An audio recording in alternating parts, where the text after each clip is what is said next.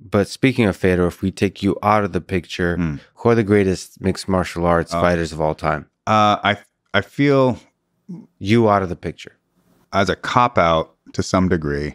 I feel like we need a little bit more time, so to see how this unfolds, because you got to compare a lot of things. And I think Like I centuries? did an interview. I don't know about centuries, but that would help if we can keep accurate records and not allow too much bias to fall in, too much propaganda. The victors tell the story, right? Yeah, but I made an argument. I was in it was a interview with an MMA outlet of some sort, and I can't recall who it was, but it was an argument about, will the winner of Cain Velasquez versus Stipe Miocic be the greatest MMA heavyweight of all time? And I said, fucking no way.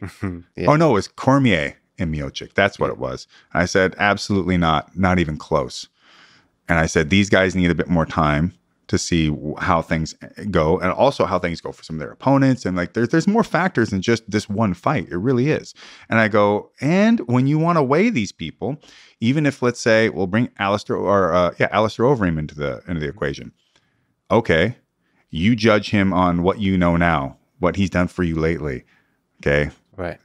which is a very myopic way of doing it. Yeah.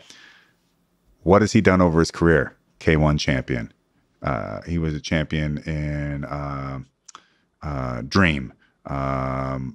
He Strike Force, blah, blah, blah. His overall record, the entirety of all the different opponents he's fought. And I just sit back and I go, okay, he's not the UFC champ, but his accolades, his merits, in some ways actually stand up higher than Cormier's and Miocic is.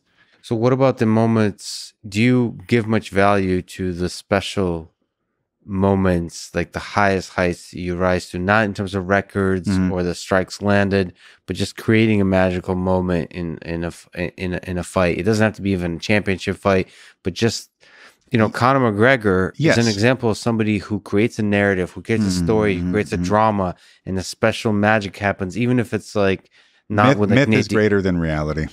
And that is always the case. But do you? And so I understand that so very much. And it takes an asshole like me to poo-poo on your myth. Yeah. To at least get you, at the end of the day, you're not going to abandon your myth, but perhaps temper it with the facts and logic.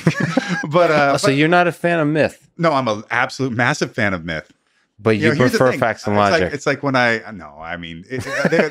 like saying facts and logic, because I am not a materialist in that sense. I don't think that materialism can solve for everything. It's not enough. It's not robust enough. I'm sorry. If facts and logic or reason, as the Enlightenment scholars all thought, including Marx, was enough for people, then we wouldn't have any religions. Yeah. We wouldn't have there would be we wouldn't have narratives and myths and all this kind of stuff. It would not. It just. I'm sorry. There's nothing about history that supports the idea that rationality will overcome all. There's something about Ben Shapiro's "Facts Don't Care About Your Feelings" that feels to be missing something fundamental about human nature. It's not clear to me exactly what is missing. To give old Ben a fair shake. Yeah. And, I don't know Ben Shapiro. I don't really listen to Ben Shapiro, not against Ben Shapiro. I'm not here to say anything particularly bad about him. Although I will say at one time, Tom Arnold was seemingly trying to pick an actual fight with Ben Shapiro. In the ring. Or somewhere. Yeah. And I actually responded and I tried to get him to clarify, say, hey, are you saying that you want to fight Ben Shapiro, that you're looking to actually, because I was waiting for him to say something, and then I can be like, okay, well, it's one thing to want to get into a fight with someone. It's another thing to go pick on a little tiny, guy like Ben, who's much smaller than you and doesn't train or whatever. But, if it's not me, I can find someone your size and you can go fight him. Yeah. Don't be a bully piece of shit. Yeah. Which, by the way, Tom Arnold, you are a mental midget. You are never going to be able to compete even with Ben Shapiro in an argument on any level. about anything. Oh, intellectual argument. Yeah, an intellectual argument. You could maybe you can scream louder than him, but whatever. but nevertheless, in the discussion of greatness in fighting, I think you need to look at numbers. Some of the, you need to look at some of the numbers, and there's the magic. There is some context also in that. Where did Alistair Overeem fight? Oh, he fought in Pride, where you could soccer kick people and stomp their heads and this and that. And so the game environment is actually different too.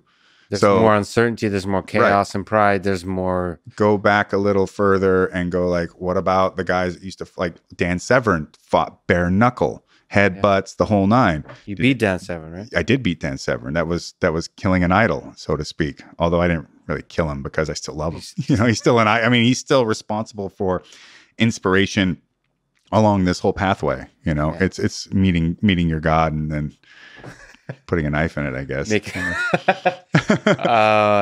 Realizing they're human and then bringing them down to your level. Exactly. But also there's a huge misconception there. And that is that I could bring Dan Severn down to my level, but I couldn't bring his mustache down to my level. It is of mythic proportions and greater than yours.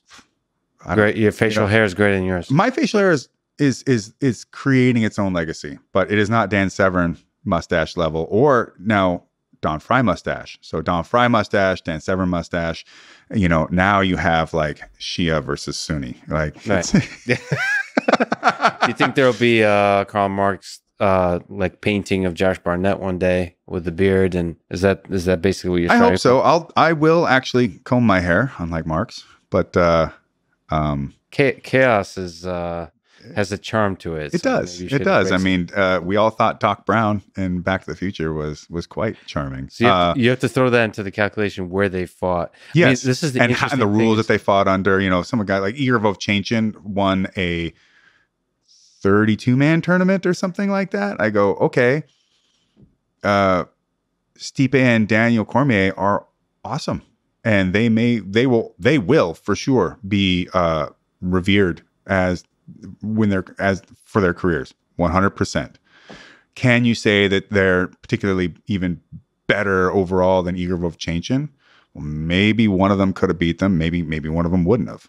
Maybe Igor would have fucking got him with the knuckles right away. Well, maybe if they fought him in Pride, they wouldn't have won. Maybe if they fought him bare knuckle, they wouldn't have won. I don't know. And there's something about the chaos. Like, do you put Royce Gracie in the top 10? There's something about top 10 of all time in terms of competitors capable. I don't know. I'd have to think about that. Maybe not. But I put Royce Gracie as like pyramid level. Like, wow. Dude, what an amazing man. Yeah, he's so important. Absolutely incredibly important. But there's something about stepping into like fighting another human being under all the uncertainty that the early UFCs had. I mean, you don't know what is going to happen. And couple that with not much money. All of it. Yes. So that the purity of it too. There's something about money. I mean, I get some shit for that in the capitalist world, but that ruins the purity of the violence. Yeah. People given the opportunity for, well, the bigger things get, the more I love the fact that fighting has opened up to such a degree that the career business side of it, because I absolutely distinctly separate the two. The business side of it has opened up to give me far more possibilities, opened way more doors for me than I ever intended it to. Whereas the athlete side of things has, if anything, just gotten substantially worse, I would say. And some of this is due to all the nature of all games will be learned, will be gamed. Without even the rules being broken. And once that's figured out, you need to make an adjustment. No adjustments have been made.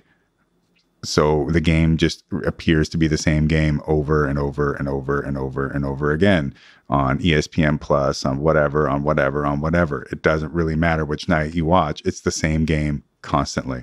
And that's not because the athletes are worse or better. It's because they have had that game structure long enough that they figured out what do you do to be the most successful at it? What is the highest percentage way of approaching it, essentially, even if you're not thinking of percentages?